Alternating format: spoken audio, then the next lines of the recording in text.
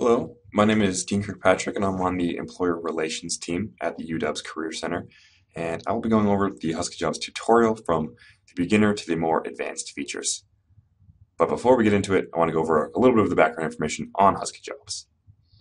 HuskyJobs is the UW's only all-student, all-alumni job board, and it's completely free if you're a currently enrolled UW student or if you've graduated with a matriculated degree from the UW.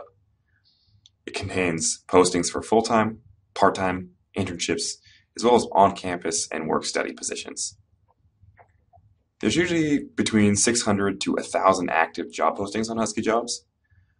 And just over this past year, from September of 2013 through June 2014, there was an average of 797 new positions posted each month.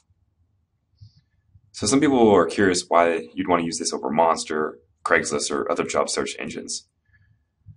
While we certainly don't discourage students from using those, HuskyJobs is a little bit different as employers use it to specifically target UW students. Many employers feel it's a more reliable way to get the targeted population they're looking for, and the majority of the positions are entry level, whether they be internships or early full-time career positions. Lots of employers also have specific college recruiting teams, such as Microsoft, Boeing, and Amazon, just to name a few of them. And HuskyJobs is a very convenient way for them to reach this audience. I'll be covering a lot of information about HuskyJobs in this tutorial, but if there are any additional questions, please send us an email to huskyjobs@uw.edu.